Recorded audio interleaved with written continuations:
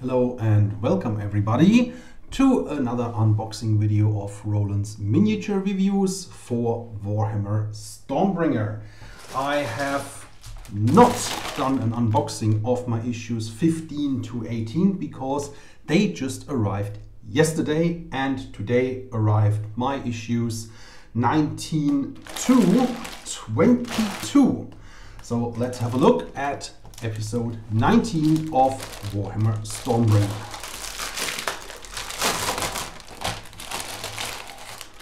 As usual, we have the magazine with some information about the Orc Magic, Sigma Storm and the Sons of Behemoth. We have obviously the miniature Gardas Steel Soul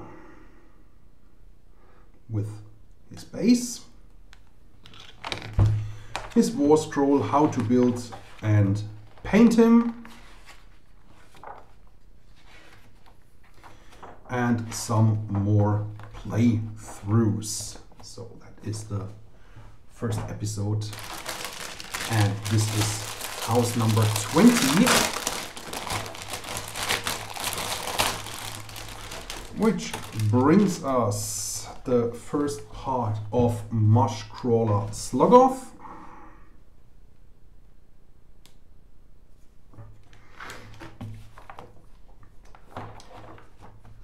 And our first article about the Fire Slayers.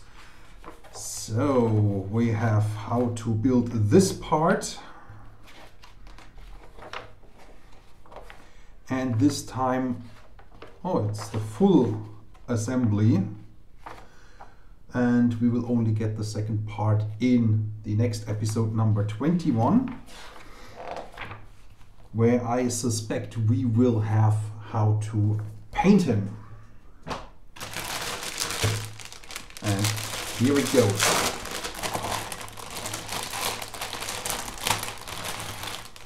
We have the second part and the base of that mesh crawler.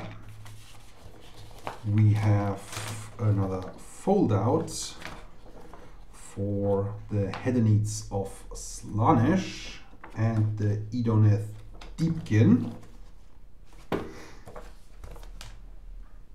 that here. And we have some more information about magic, and this is also where the fold-out goes. We have more about building techniques, how to remove mold lines, how to glue stuff together, and then how to paint Mushcrawler Sluggoth. Okay. Very nice.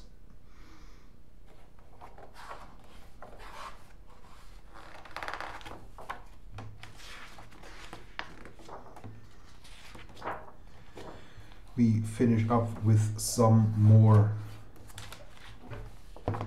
playthroughs with our new miniature, and that brings us to episode number 22,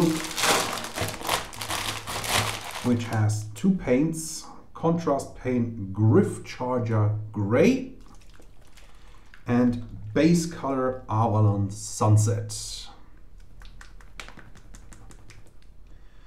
So really nice yellow Avalon Sunset, and in the magazine this time we have some more about the Realm of Shadow, the Death in the Mortal Realms, the origins of the Stormcasts, and cunning plans for the Cruel Boys. We hear some more about shade and shading.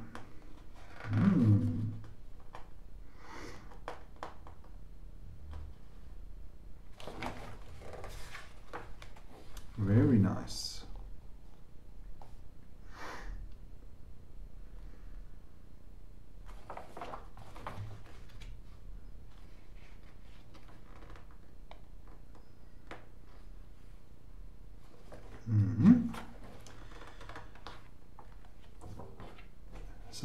playthroughs around this up.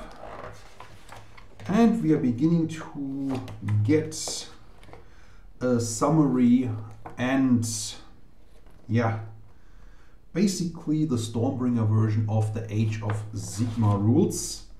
Now the interesting part, what is in issue 23 and 24, and if you have already checked out the Hachette homepage or Warhammer, they have leaked quite a few things. So over the next 2 episodes we get the Lord Aquilor and the Loon Boss.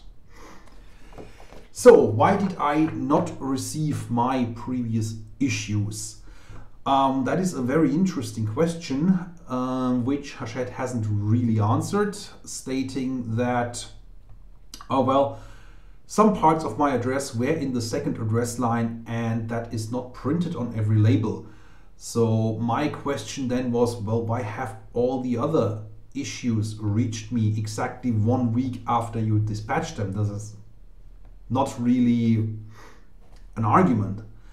To which Hachette responded, well, they are going to send my issues 15 to 18 out with the follow-up issues of 19 to 22.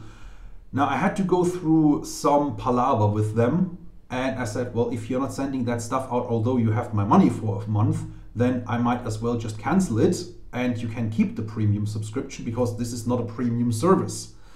So it ended up going via PayPal and Hachette offering me to send them out via next day delivery, which means they sent them out on Thursday last week and I received them yesterday. So a little bit disappointed with how Hachette handled this, because at the end of the day, first of all, it's a premium subscription and mistakes do happen. That's fine. And as long as it's not a common issue that issues or whole parcels get lost, then why can't you just send it out when it is overdue? So that is a bit of a thing that disappointed me a bit and has me thinking, is it really worth keeping this subscription until issue 80 or whenever it may finish? Particularly considering that the Art Boys and the other orcish orcs, including the War Boss, are not coming until issue 60 something and upward. I might as well just buy them if I want them and forget about the subscription. So for now I just let it be, and I hope you enjoy your Warhammer subscription without the delays and the missing issues that I experienced. This is Roland's miniature review and I will see you on the next video.